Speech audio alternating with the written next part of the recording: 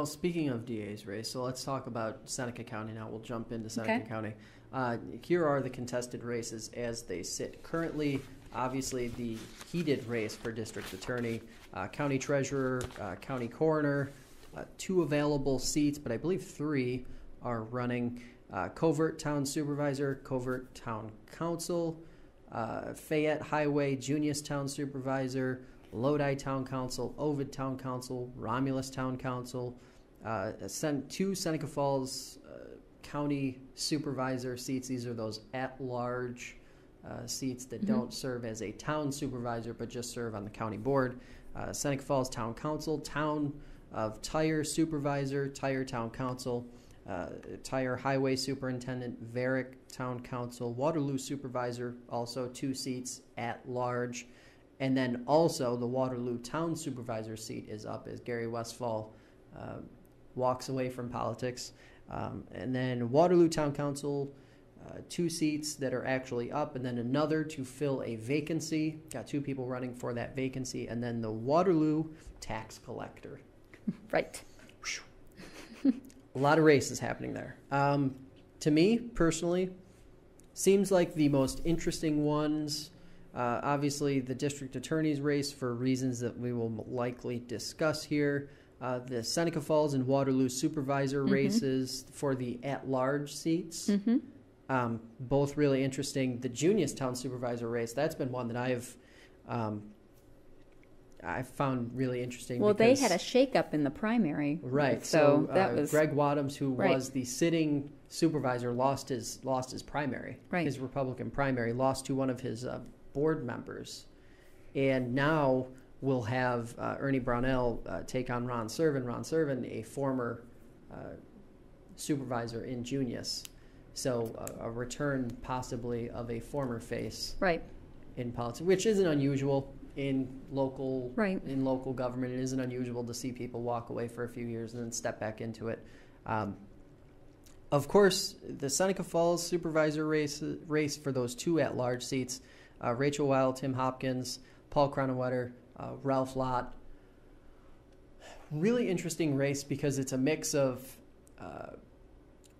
incumbency, name recognition, really diverse backgrounds, some new ideas, political newcomers. It's a really, really like across the board spread. And I have the feeling personally that the Republicans have the advantage at this point only because of how what Seneca County's voter makeup looks like. Okay.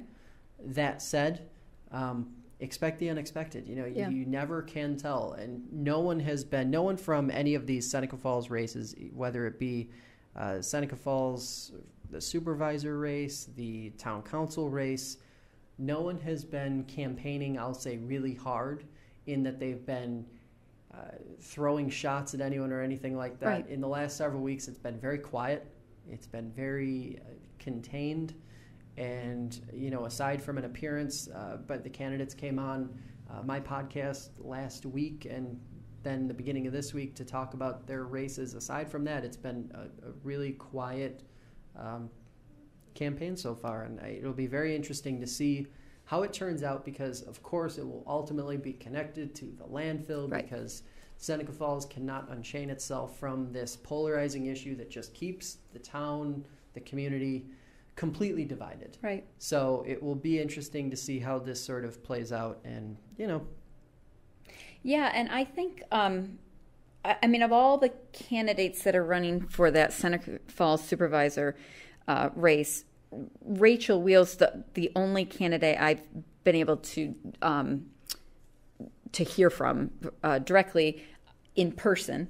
But I think with you having invited them onto the show, it's interesting to see different perspectives in their approach to what the relationship should be between the Seneca County Board of Supervisors and the Seneca Falls Town Board in terms of whose territory is whose in terms of the landfill. So, this odor control, monitoring, this online complaint system, which we've talked about before, which seemed like common sense. Of course, you want an independent vehicle to receive complaints instead of the potential offender policing themselves. I mean, just the idea of that, if you think about it like from a criminal justice perspective, we wouldn't allow that. We wouldn't say, hey, you're on probation.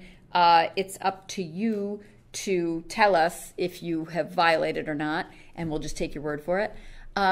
So that issue, I think, might be something that is still in people's minds as they're heading to the polls. And I hope that it is, because I do think that Seneca County as a county has a vested interest in economic and environmental, social justice stake in making sure that the Seneca Falls Town Board is not the only or last say in the operations of the landfill. So it will be interesting to me to see how that shakes out, because I think that will tell a lot about how people are viewing the issue and what kind of oversight they're looking for, they're comfortable with.